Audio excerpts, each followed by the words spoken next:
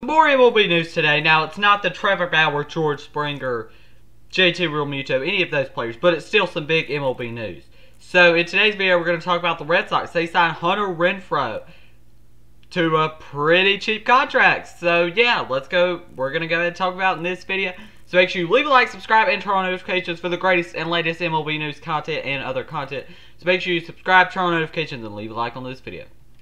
Subscribe, turn on notifications, leave a like. And yeah, let's go ahead and get into this video. Red Sox, they signed Hunter Renfroe. Now, I'm going to talk about what it means for the Red Sox, and yeah, let's go ahead and get into this video. Before we get into this video, though, about 68% of you that watch these videos are not subscribed, so get your life together and hit that subscribe button, turn on notifications, and leave a like on this video. Subscribe, turn on notifications, leave a like. And yeah, let's go ahead and get into this video. Red Sox have signed Hunter Renfroe for $3.1 million, absolute dirt cheap contract, and for Boston, he's not going to be your DH, obviously. He's going to play left field, right field, whichever. This does kind of take them out of the Eddie Rosario sweepstakes. In my opinion, I think it does take them out of the Eddie Rosario sweepstakes.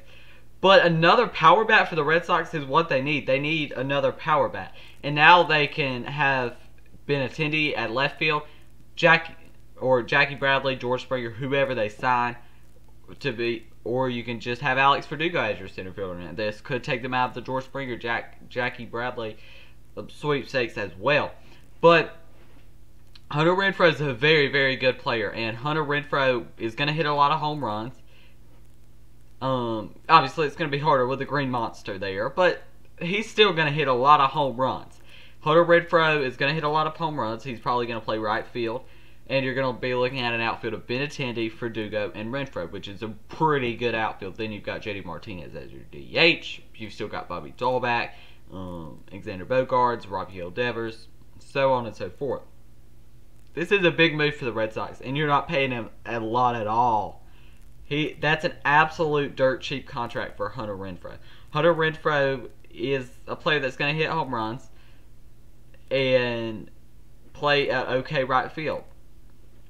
Now, he does kind of strike out a lot, but Hunter Renfroe, when he's hitting the ball well, he is a pretty good player, and for this contract, it's not a risk at all. It's just simply not a risk at all, and it's a great signing by the Red Sox. It shows that they're really trying to compete in 2021, because obviously in 2020, they were absolute crap. They were terrible, but they're looking like they're going to make some big moves to try to actually get better in 2021, because in 2020, they just were not good. Now, this does make the Red Sox a lot better, even though they probably are going to lose Jackie Bradley Jr. This is a good move, and I like the move. I think it's a very good move. Another power bat, which I think the Red Sox kind of could use in that outfield, considering Benintendi was absolute trash in 2020, even though I think he does still have some potential to be a very good baseball player. I just really like this signing. I think it's an underrated signing that could make a big difference for the Red Sox in this offseason. I really do think it can make a big difference. I really, really like this move. I think it's a very good move by the Red Sox. They're really trying to push forward, compete in 2021, and that's what they need to be doing. Like, there's no reason to just not compete, and because they have a lot of win-now players, like Chris Sale. He's probably a win-now player if you really are. Yeah, I mean, Alexander Bogaerts. They got a lot of win-now players on their team, and this is a move that is another win-now move for them, and I really like it. I think it's only like a one-year contract. Yeah, it's a one-year contract, so there's no risk there. Like, if he's terrible for that one season, then no problem, because he's gone. Like, you just don't re-sign him. That's what you do. You don't re-sign him. And it's very good. Like, you're taking no risk here if he is terrible. And I don't think he's going to be terrible. I think he's going to hit a lot of home runs, play a decent right field for what they need, and he's going to be a pretty good outfielder. Simple enough. Like, he's going to be a pretty good outfielder. I mean, Hunter Renfroe, very good player. Now, like I said, he hits a lot of home runs. Let's go and look at his stats from previous season. In 2020, his average was very low, and that's a problem. There's no and if or buts about it. That's a problem. He tends to have a low batting average. Like, for his career, he has a 228 batting average. That's not a good batting average. I'm not going to lie. That's not a good batting average. Not a good batting average. 156 in 2020. That's terrible. But he still did hit 8 home runs, 22 RBIs. So he was drafted in the 13th overall pick for the Padres in 2013. He hit 26 home runs in 2017, 2018, 26 home runs, 33 home runs in 2019. Big power bat. That's really what you're getting with Hunter Renfroe. That's really what you're getting with Hunter Renfroe.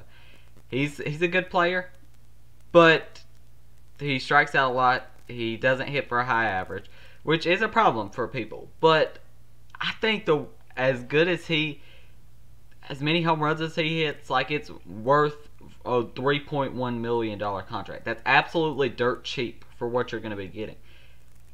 And I just now think that definitely the Red Sox are ruled out of the Jackie Bradley and Eddie Rosario sweepstakes. But that's okay. Hunter Renfroe is going to be pretty good.